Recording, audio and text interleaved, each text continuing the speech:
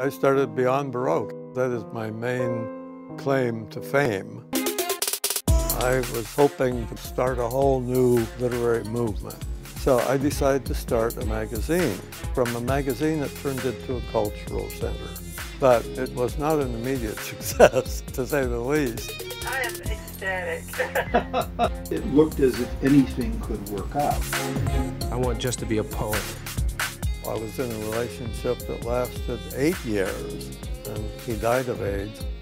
I had lost faith and drank again. I had questions of good and evil. Yes, we waited for the span end of time.